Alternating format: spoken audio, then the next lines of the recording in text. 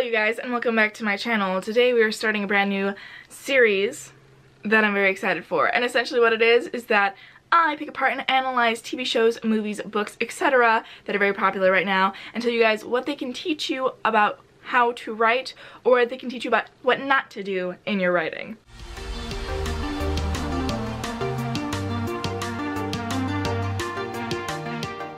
So I'm very excited for this. I've been wanting to do this for literally ages because I myself don't consume media. I analyze, pick apart, and just completely either bash on or love media. And so I've been wanting to do this for ages because I had to pick apart and find things that I feel like will help me in my own storytelling, because all movies, TV shows, other books, it's all storytelling just through different mediums. Hell, even songs and albums, I could even do those for you guys. However, I'm struggling with a name for what to call this series. So if you have any ideas for what I could name it, do tell me down below, and then maybe I'll pick one of you guys and shout you out and all the goodies and use that name from now on. So I don't know what this series is going to be called, but it's going to be where we analyze things. So again, if you have any recommendations for TV shows, movies, books, albums, songs, artists, etc., do tell me down below as well, and then maybe I will pick one of those to consume, analyze, and then spit back out for you guys. And these can be bad things as well. They don't have to be your favorite TV show. They could be your least favorite TV show, and I'll explain why you should not do what those writers did. Also, side note before we begin, yes, I lightened my hair. If you can tell, it's kind of a grease ball right now, so it's not as obvious. Today we're starting out with the wonderful Umbrella Academy because I finished binge watching that the other day and it's just so fucking good. We're not talking about we're not talking about the comics though, because I have not read them. I'm just talking about the TV show.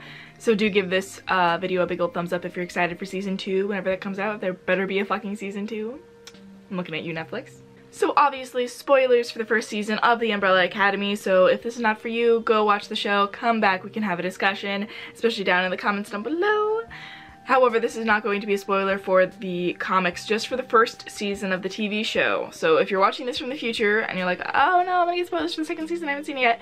No, it's just for the first season, just from the TV show, not from the comics. Now, to break down the 3 biggest things you can get from the Umbrella Academy, I've broken it into 3 elements that we were going to talk about today. And that is the before life, family dynamic, and the character rebirth versus destroy. And I'll explain what all of those are, so don't even worry. So the before life is, in essence, the life before the inciting incident, and the TV show starts off with this very, very well. Some books and some movies and media decide to just skip and start the story right off from the inciting incident, but this show does a very awesome job of making you interested in the lives of the characters before the big thing happens. And the inciting incident of this TV show is their father dying, of course. This TV show is a fantastic example of showing your characters' lives before the big change happens, showing the before life of the story. And this element allows you to show the dramatic shift between the previous life and the end of the character arc that the character goes through in the first season, first episode, first chapter, even, you know, the first book, for example. Because character arc, as we know, is not just one arc, especially if you're having something like a series or a TV show. People go through arcs, you know, small ones in chapters and specific scenes they can, and through each and every single book they go through an arc. If there's multiple books, every arc has a book, and then there's the major arc that connects all of the books in a series together. It doesn't matter how long the series is, that entire series and their transformation is their main character arc, their big one, but even in each book they make smaller arcs. And having a before life kind of sequence in the beginning shows you how drastic of a change they're making as characters within all of their arcs. So you can juxtapose the beginning from the ending of the arc, the smaller ones and the bigger ones. This is also a really good thing to do because sometimes when we don't know how the character was before, we don't know how they have changed. This is also a really important idea to implement into your stories if you're having multiple books, because sometimes it's really hard to see the changing arc from such a distance. When you have like a 6-book series, for example, it's kind of hard to see how the characters have changed, especially when you start off in book like 2, for example, and the characters already went through a shift. So then your mind kind of plays tricks on you as a reader and makes you think, okay, that is who the character is and that's how they've always been, when really it's before book 1 is how they have always been. Their transformation began on the page at the beginning of the first book. So when you go and you're allowed to show this before life in the beginning, you can juxtapose it to the ending, because you can show this is before everything happened, this is how they ended up from life circumstances, and then through the story, this is how they ended up after their change. This is before the change, after the change. If you start off with the inciting incident, they're already starting with the change. Some people can pull it off, some books it works, sometimes it does not. So this is an example of when you want to implement it. It's a great show to watch. Even just the first like 5 minutes of the show catches you up to speed on 6 different people's lives, how they have changed, and how they're going to go and meet up together essentially after years of being apart. And they all react differently to the inciting incident, but the underlying feeling of all of it is shock and sort of dread almost.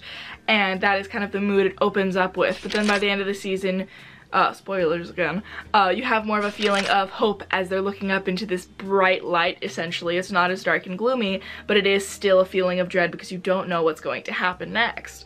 We can have our theories and everything, but that's a whole nother video. So for example, Vanya is playing the violin at the beginning of the first episode, and she's playing to an auditorium that is completely empty. Meanwhile, at the end of the season, she's playing to a full-on raving crowd. And that is to show how the characters have undergone a change in the season or the book. So you can see that it's very, very juxtaposed. They're doing the same, she's doing the same exact action, but because there's an audience, it means something completely different.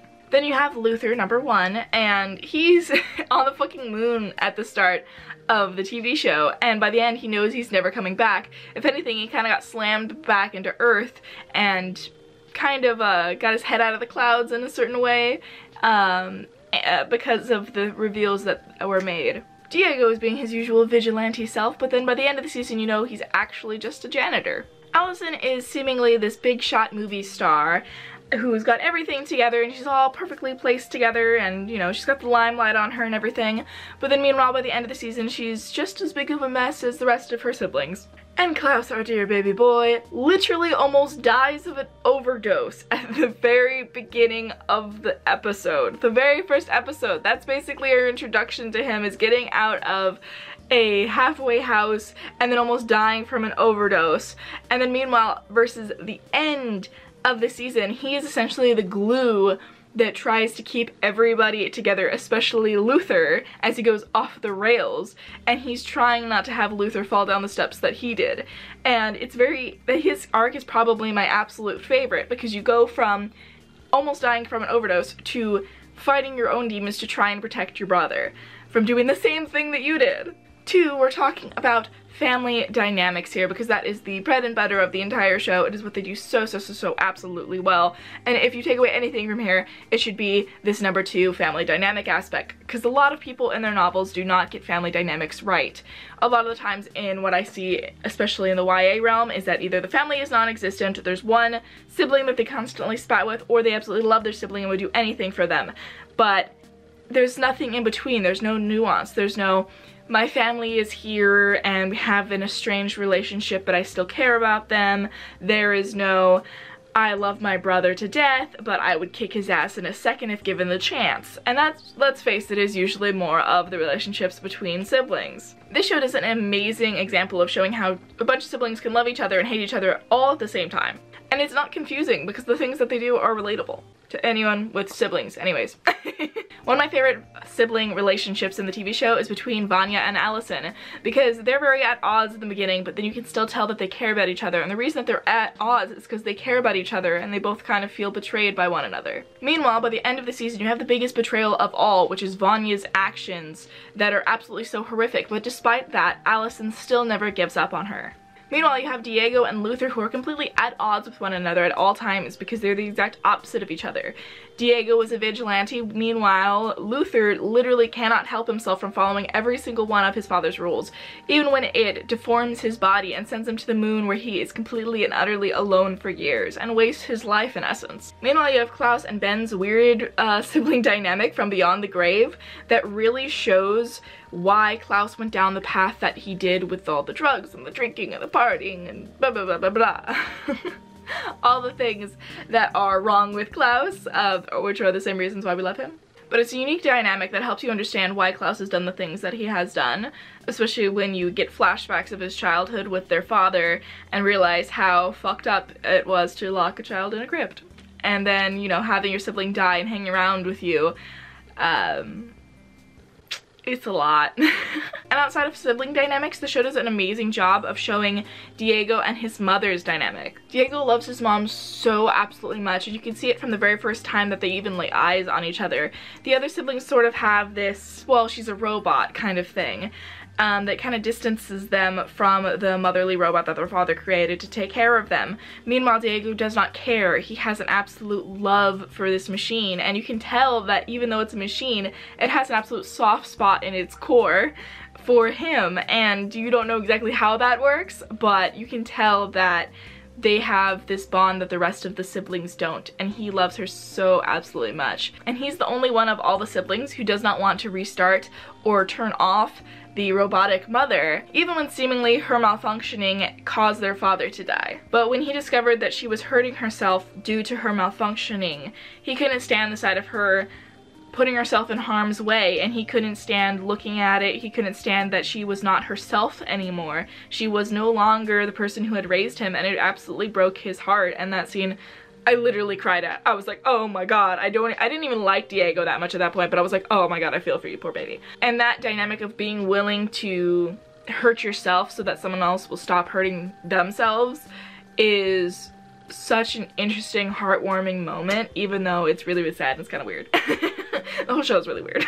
This all in all is an absolutely amazing show to just watch, one, and then two, to study and analyze for the aspect of families, found families, and their dynamics with each other, the way certain circumstances can shape the relationships between certain people. Meanwhile, that same person can have a completely different relationship with somebody else just because of circumstance, because of attitudes, because of the way people were raised, the environments that they went around.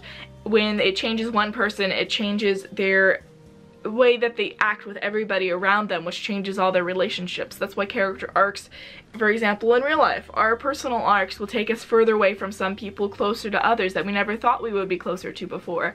And that's because we as people change, your characters need to change. And that can pull you further away from your family, it can pull you closer, it can make you distant from one sibling but super close to the other one.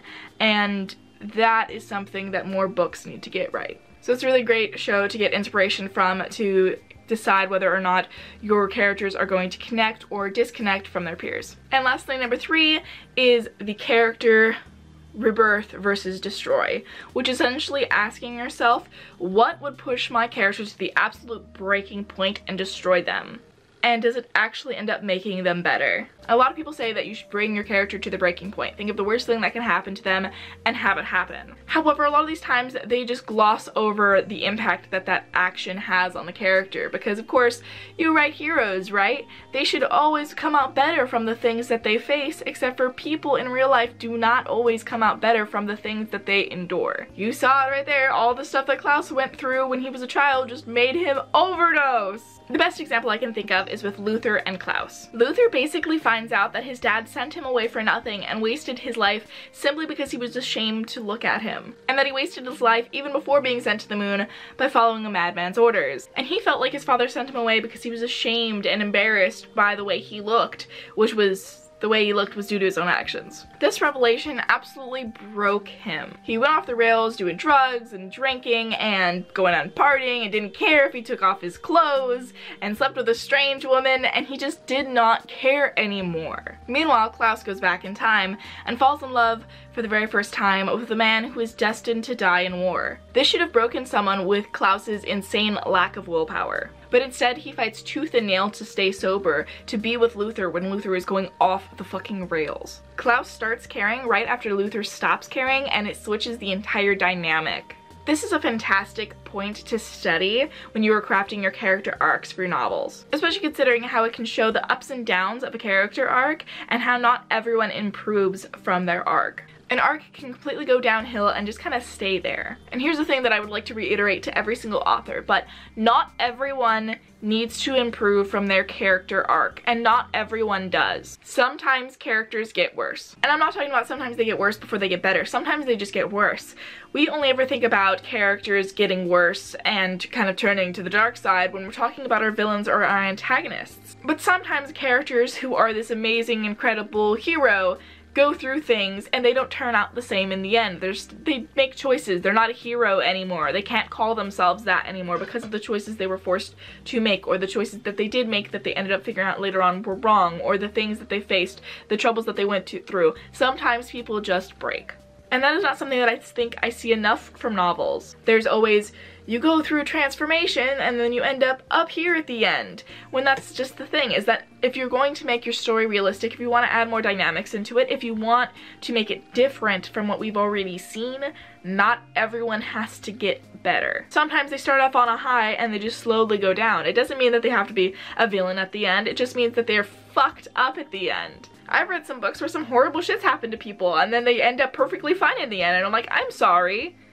PTSD is a thing. Where's that? Because obviously if you're going through all of this for like a 6-book series, like you're gonna come out with some shit, you know? And they might still be themselves, they might still have like their good heart, good traits, but that does not necessarily mean that they're coming out of it unscathed. There needs to be consequences to the actions that they've taken, their other characters have taken against them, and other situations such as that. So I think it's very important to decide what kind of dynamic and what kind of things are going to break your character, and whether it breaks or it makes them. Because I find it a whole lot more interesting when a character fights tooth and nail to become a better person and they just don't make it. It's a sad reality, but a lot of people just don't make it.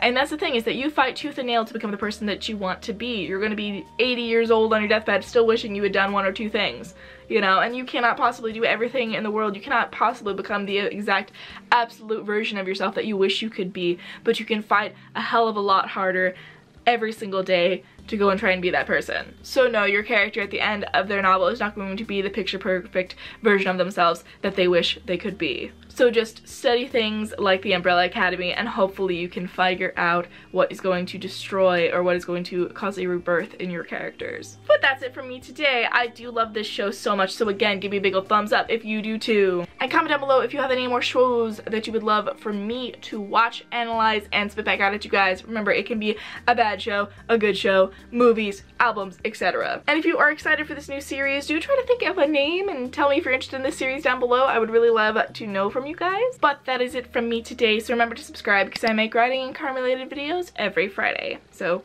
bye!